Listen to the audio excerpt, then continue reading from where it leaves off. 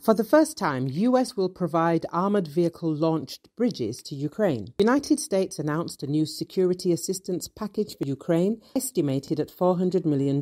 This was announced by Secretary of State Antony Blinken. This military assistance package includes ammunition for HIMARS and howitzers used by Ukraine, as well as ammunition for Bradley infantry fighting vehicles, pontoon crossings, and maintenance and training. Blinken said the new aid package includes ammunition for artillery missile systems, HIMARS, 155mm artillery shells, 105mm artillery shells, 25mm ammunition, equipment for guidance of pontoon crossings for armored vehicles, explosives and equipment for demolition and obstacle removal, diagnostic equipment for maintenance and repair of vehicles, spare parts and other equipment. In new security assistance for Ukraine, including more ammunition for systems the US has already provided, and for the first time, armored vehicle-launched bridges to help with river crossings. The armored vehicle-launched bridges unfold to help tanks and other wheeled combat vehicles cross gaps and rivers in combat conditions. The bridge can typically unfold in about 3 minutes and stretch about 60 feet, according to the Worldwide Equipment Guide. US officials say the package includes 8 of these bridge-launching vehicles. River crossings in a contested environment are considered risky maneuvers, but will be critical to Ukraine's ability to make advances during its expected counter-offensive this spring. In addition to the bridges, the package supplies more ammunition for the howitzers and the long-range rocket systems the US has previously provided.